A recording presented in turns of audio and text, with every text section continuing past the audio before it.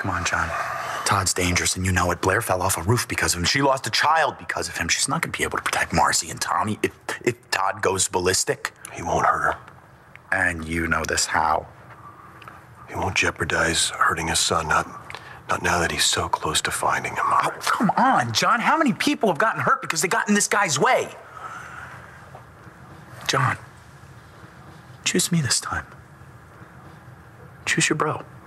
I've been choosing you my whole life. I'm not going to stop now. Trust me. Getting Ramsey out of the equation was the best thing I could do for Marcy. How about I liberate a little bottle of bourbon over here, and we'll make ourselves comfortable until Clint and Bo get back. Now, booze is something I can drink to. Unfortunately, Commissioner Buchanan was unable to make the trip. Fine. When Clint gets back, tell him that Alex and David Vickers need to have a word with him. I already told you. The family has been... Excuse me?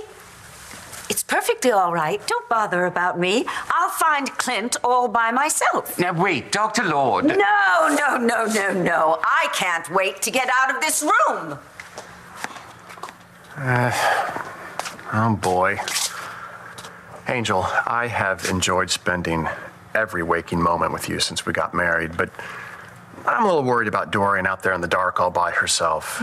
She might drop down a mine shaft or get rustled by outlaws. Oh, what a loss that would be. Fine. Go make sure she doesn't get eaten by a coyote, and I'll have a little private word with Nigel.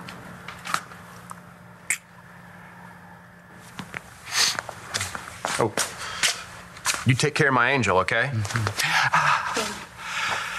Mrs. Vickers, I'll have that room made up. Knock it off, Nigel. You and I both know that I have taken back my rightful mantle as Mrs. Alex Olenoff Buchanan. Cheers. Oh, sorry, I didn't mean to grab you.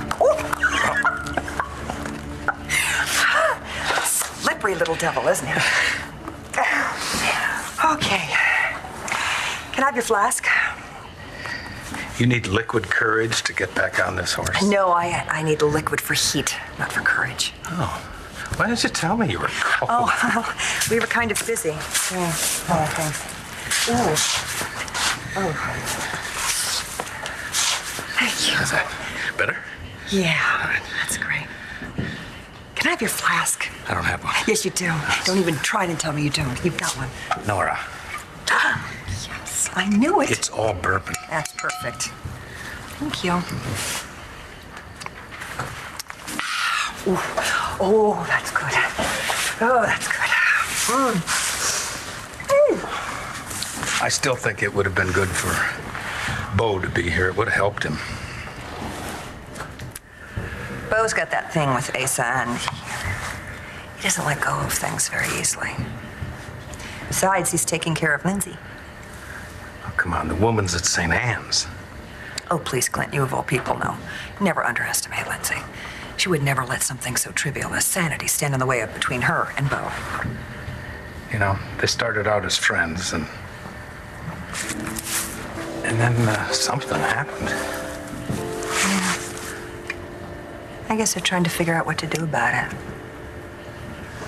But there they are, trying to make things work. That's what friends do. Are you saying that there could be more than that? Who are we talking about? I haven't the faintest idea what you're talking about. Nigel. I'm sure that Asa is smiling down on you right now because of your enduring loyalty. Don't feel bad. As a former FAB agent, I would have ferreted out the truth sooner or later. And what truth would that be? That my lawfully wedded husband, David Vickers, is Asa Buchanan's son.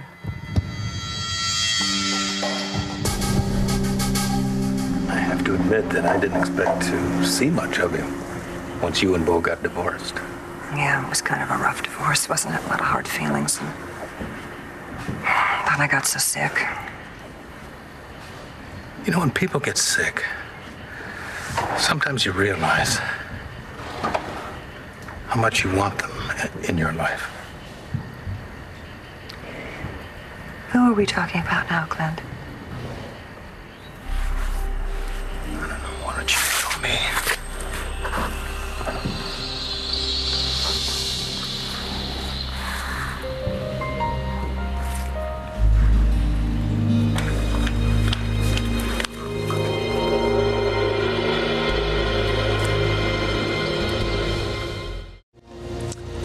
Paris.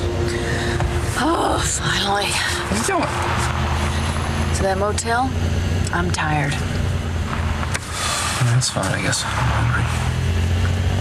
Check out the diner. Bonjour. It's got the little Eiffel Tower and everything. I love these tacky little podunk towns. Yeah, well, I'll tell you what. If they're serving, we're eating. I don't know who people are or what they want, but I promise you I'm gonna keep you safe, okay? Because I know that there are people already out there looking for us, okay? They know I'm missing. What do you mean? Like John? Yes, okay? He's gonna find us. He has to. Let's go. Get out. Mike. I'll call you later.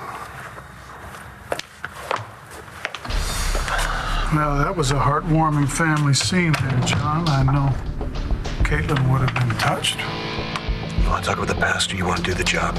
Oh, all I care about is hitting my target. And all I care about is bringing Marty and Cole home.